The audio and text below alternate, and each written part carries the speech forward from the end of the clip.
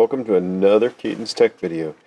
Today we're going to be talking about the BIG3 kit that we have here. This is a power kit that's designed for specifically our current, or the current side of your equation when you're building a stereo system. So let me get this opened up and we'll go from there. Okay, now with the package open, let's go over the components of the unit. Now, what we have here are two connectors. Obviously, one's going to be power, one is going to be ground. The connections for the ground have a double connection here. These are obviously for the two cables that you see here. This is a 4-gauge/aught connection, so it can double up as a 4-gauge and also an aught. Here we have three connections on here on your power connection. So you've got a 8-gauge/10-gauge and again a 4-gauge/aught on two connections on each side. So this way you have a complete connection to your electrical system in the car. We also given you a nice little extra connector. This is just simply for, it's an extra, just whatever you want to use it for. That's what it's here for.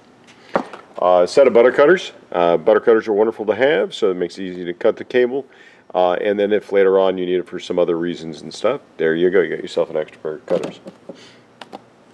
Now in the kit itself, we have the ground cables, two ground cables, and a power cable. And what we're doing here is we're making sure that the ground source in the electrical system is correctly done. One of the primary problems, or one of the Achilles heels to a electrical system in a car, is the factory electrical system. And the factory electrical system has huge problems. Mainly is they were designed for what is in the car only. They were not designed for us to put a 1,000-watt or 2,000-watt stereo system inside our cars. And so one of the big ones is on your battery, and unfortunately I wish I had a prop here to show you, but on a battery, the ground cable, there is a small 8-gauge cable that goes from the body of the car to the battery.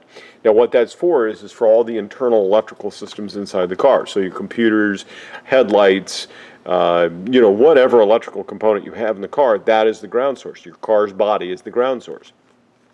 Now, the problem with that is that if we add in a big stereo system in the back, say we throw a 1,000-watt amplifier in there. Now we're going to take and we're going to tag the car's body for the ground source in the back of the car, because obviously that's the easiest thing to do. It's easier to do that than run two power cables to the back. And so the problem is now when we get to the front and we've got the battery is our storage medium, right? This is where we get our extra current that the alternator cannot produce, because the battery has anywhere like, say, 800 to 1,000 cold cranking amps. So for very brief moments, we can have that current that we need on demand. The problem there is that little 8-gauge cable. That little 8-gauge cable cannot flow that current necessary from the battery to our amplifier in the back. So one of the things we do here is we redesign or reset up the power system underneath the hood.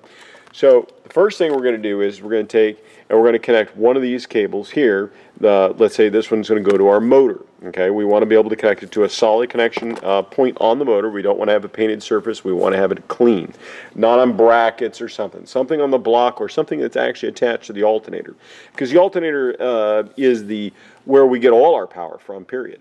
The battery is only just simply a storage medium. The alternator is what produces everything. It's where we get our current, where we get our voltage. So now we're going to take this and we're going to take the ground cable here, and we're going to connect it to one connection here on the ground side for the battery terminal. The second one, we're going to take this and we're going to connect it to the body of the car. Now this is really, really critical. When you're doing this particular connection, you want to find yourself a solid piece of steel, thick, something heavy. And then we want to go in, and what we want to do is we're going to take a bolt and a nut, and we want to drill it through the body. We want to take all the paint off on each side, and then we want to actually connect this down to that area. It's super critical we do that. Now, after you've done that, you also want to go ahead and paint the surface. So, you can either undercoating, whatever the heck you want to do, but you want to basically put something on there so that we don't have any corrosion problems at the bottom. Then we want to take the power, and again, we want to hook it up to the ground. Now, that there gives us the current side of the equation. Now, from the front of the car to the back of the car, we have the same type of current, minus, you know, the welding points and stuff like that. There's going to be a slight variation. The last but not least in the kit is going to be the power connection here.